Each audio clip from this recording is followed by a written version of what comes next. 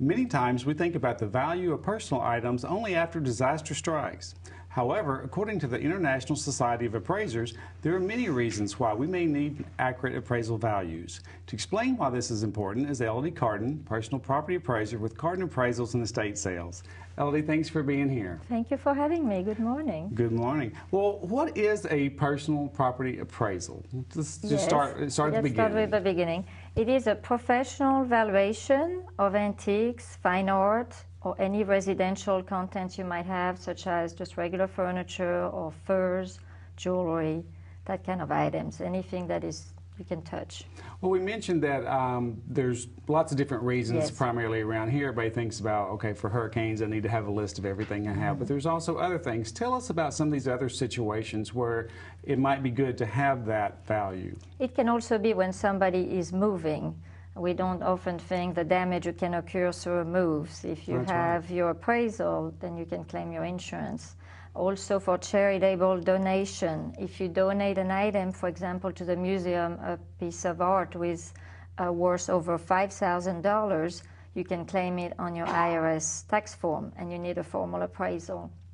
It can also be for estate taxes. Often families want equitable distribution among the children. Less exciting is for divorce, so the couple can split their assets equally, and also bankruptcy, so the court will know what is the personal property worth. Now, I've read that sometimes the value is different depending on the situation that the appraisal is needed for. Explain a little bit about that. That is correct. Let's say, for example, you're going to insure an item, so we're going to give you replacement value. It's not going to be the exact same value as if you want to sell that item today.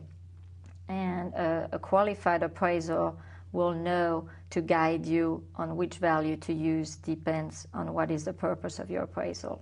So if it's for commercial resale, obviously it would be different than replacement, but what about the for taxes and divorce and those kind of things? What kind of value is determined? We use for the donation, we would use a market value. For divorce or an estate, would give also market value. So replacement is mostly for the insurance or when there's a loss who occurs. Okay. Now what about if someone is donating something less than $5,000? There's still some documentation for the IRS, Yeah, correct? You should still get an appraisal, yes. Okay. You can claim it on your tax. But what about sentimental value? Does that factor in anywhere? Well, people like to think it does. Unfortunately, we have to look at what the market is and what the item is selling for, look at auction records, retail prices, and go from there. Sometimes we love a piece and it's not worth anything, and the piece we didn't expect to be worth anything might be the treasure. So. Well, now, so someone would bring an item to an appraiser, and I understand an appraisal report is issued. Tell us a little bit about what's contained in that report, if you don't mind, please. Yes. In an appraisal report, you should have a cover page. You will explain how did you do your research and which market value did you pick. It should also include the date and the location of the appraisal. It should have the appraisal signature. In the body of the appraisal, it's going to include all the description who need to be so clear that you can identify the item without a picture. But usually we put pictures with it, just in case. And then the qualification of the appraiser, and make sure that's it. I think that's so. How are fees decided upon, or how does that work? Fees are decided upon your education and also the location where you practice. In bigger city, it commands bigger hourly fee. Usually it's either an hourly fee, a per item fee, or maybe an assignment fee. For the whole content of that house, you will give a flat fee. Okay.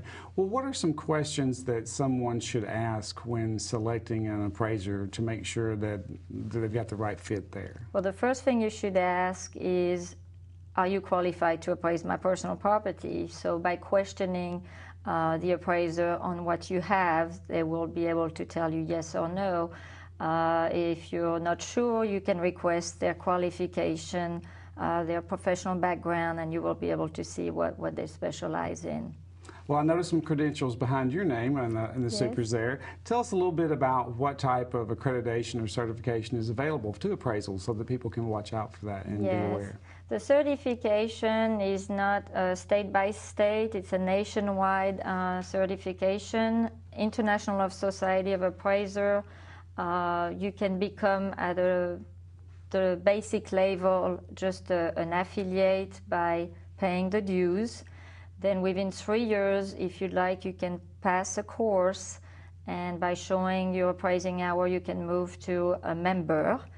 And then the next level, which is accredited member, you get retested every 5 years on a big exam, and you need to show continuation education every year and so many hours of appraisal.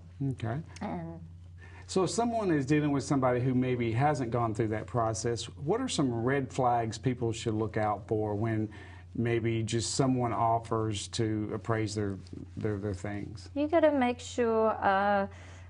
A lot of people have knowledge in antiques and fine art, but do not have an education in writing appraisal reports, and that can become a little tricky, especially with insurance or attorneys. You know, you really want to pick somebody who belongs to an association, and also make sure that you're not asked to pay a fee upon the value of the item.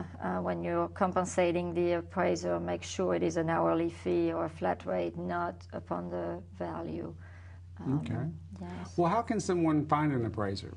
I would recommend the internet, of course, is a great source, but not everybody has the internet. If you do have the internet, looking the International Society of Appraisers, then you can scroll by in your area, or the American Society of Appraisers based in New York is very good as well. And the other great place to ask is your friends. Have you ever had your items appraised? Who can you recommend? And also, we're available on 9th Avenue in La Rua, and you can reach us at 433-6427. Great. Well, we've been showing that on the screen, and your information is also in the fall issue of Coming of Age magazine, and we appreciate you being in there. Thank you. And thank you very much. Thank you. I appreciate it.